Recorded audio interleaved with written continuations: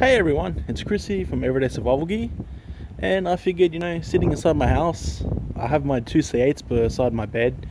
It's like 2 o'clock in the morning here, and I figured, we'll do a video on domed versus dedomed tint. So I got out both my C8s, and a while ago I explained to you guys that I broke the Dedomed XPG2 that was inside my C8. So I ended up replacing that with a standard domed XPL V5, so the HD, the domed emitters. And I never took the dome off that emitter because my plan is to actually maybe put a SST40 in this and dedome it, so it won't have the most throw, but it should have a pretty good output. So this is the C8 with the XPL in it. So that's probably highest mode there. So you can see it's friggin' bright. It is running direct drive with back and front spring bypasses, so of course it's going to be super bright. If you look at the back fence, you can see the beam is a little bit ringy. It's more ringy than on a C8 with a XML2, that's for sure. We'll go to the tree at 100 meters, so it gets there super easy, but it's a very wide beam. So yeah, pretty interesting light. I've never actually seen any actual XPL, Cree XPLs in a C8 yet. I think mine isn't the first one ever. Like, a lot of people do dedome them, but I haven't seen one with the dome left on, a video of it. So yeah, if you're interested in that, this is what it looks like. It does throw okay, I can see it get to that tree there at 180 meters, so I would say it throws better than the XML2, that is for sure. And on direct drive, output should be probably better on the XPL V5 than on the XML2. So yeah, anyway, this video isn't actually about that. This video is about the difference in tints. So I was sitting there, and a lot of people always say, yeah, but dedomed tints suck. Well, obviously sometimes that they do. It depends how you dedome it and how it works. If it works good, it should look okay, or at least decent. So I got out my dedomed C8 II. Whoa. So this is the dedomed one here, and to be honest, you can see the beam is a lot more yellow compared to the other C8, and to me it looks a lot better. This is on mode 4. They both got the same BLF A6 drivers with the same mods, so both got both have the spring bypasses and whatnot on copper boards. So yeah, so on the highest mode, this will be the highest mode here. So you can see output is down with the XPL, with the dedomed XPL V5. But I know it's probably hard for you guys to see because there'll be a lot of glare. But if we turn it down and side by side, so this is the standard HD. Well, they're both HD, but this is the XPL with the dome still on, and this is the XPL with the dome off. So not a whole bunch of difference there, but you can definitely see that the one with the dome off, this one here to the right, does look a lot more yellow. So on the back fence, you can see the difference there is very big.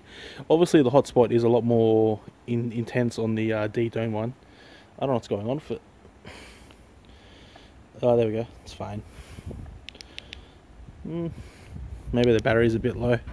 Actually, let me play with the tail cap. Sometimes when you do the spring bypasses, the tail caps become a little bit funny. So we'll go to 100 meters on the highest mode with the dedome one. Well, that might have been. So you can see it gets there super easy, and I kind of like this tint better. I kind of like the neutral white, although it's not high CRI or nothing. It does kind of look a lot better. It gets to 180 meters like a breeze, a lot better than the XPL with the dome on, of course. So yeah, side by side, it's pretty funny because side by side they are both super ringy. Now they're both on the highest mode, so you can see the XPL with the dome is definitely a lot brighter. It also looks a lot harsher, but because the hotspot is a lot bigger, it's a little bit harder to notice. While the dedomed XPL looks a lot more yellow. So you may dedome yours and it may not actually become as yellow as this XPL that I've dedomed. I heard that this is because I put it in petrol, and it kind of changes the I don't know, how would I explain? It kind of changes the phosphor layer and makes it more yellow, I think. I'm not sure if that's true, but apparently that's how it works. But overall, I actually prefer this tint of the dedomed Cree XPL compared to the XPG2 that I've done, because the XPG2 was a lot wider, and this dedomed XPL is actually a lot more yellow. So I'm out here stuffing around with these two lights, shining them around, because I haven't had time to play with lights in a few days, but I'm meant to be doing reviews. I've got the Nikkor HC33 headlamp review coming up, plus a couple of my own builds. And I'm out here actually testing that Ultrafire UF1508 that I done the other day, and I said I was going to mod. So I'm out here playing with that. I had to end up putting a XML2 in that. So not really what I planned, but I broke the SST40 that was supposed to go in that. So yeah, just out here mucking around. Yeah, I might actually grab that light and we'll compare the tints with these two actually. Alright guys, so this one looks a bit crap, but it's not too bad. Actually this looks completely blue on the camera. I might have to fiddle with it. Yeah, I've done a few tests. I got a little bit over 200 KCD out of this 1508 with a dedomed XML2. I dedomed the same way in petrol. That's pretty much my preferred way now, because whenever I slice I get a few different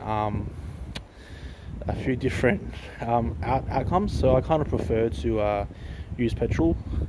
So side by side, you can see the tints are actually fairly similar. You guys won't be able to see it because it just looks like washed out as hell, but if I put the beam in a little bit,